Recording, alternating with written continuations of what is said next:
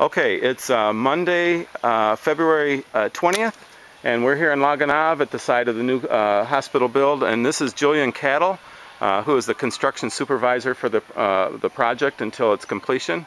And Julian, I've just asked Julian. He's not real happy about doing this, but I'm just going to have him just give us a brief summary of maybe progress to date and what his thoughts are. Yeah, no problem. Well, we've been here for a month, and so far we've managed to dig the foundations for the first ward, which is just kind of this bit here with all these piles of mud. So yeah, we've got the first ward dug. We're digging the second ward. We've managed to build our perimeter wall around the compound, which is a 4,000 block wall, which has come out pretty well. Also, while we've been building, we've also got the roof under construction.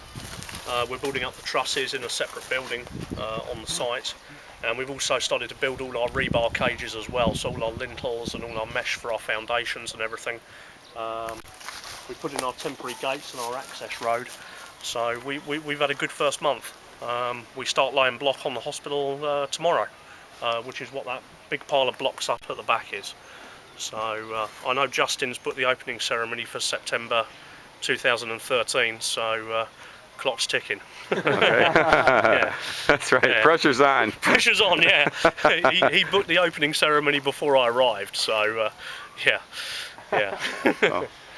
Okay, the first of hopefully what will be many updates that will keep folks posted on the progress of the new hospital here in Gonave, the sorely needed hospital that will replace the one that was built in, I think, 1959 across the road. So, okay, thanks, Julian. Yeah, no problem.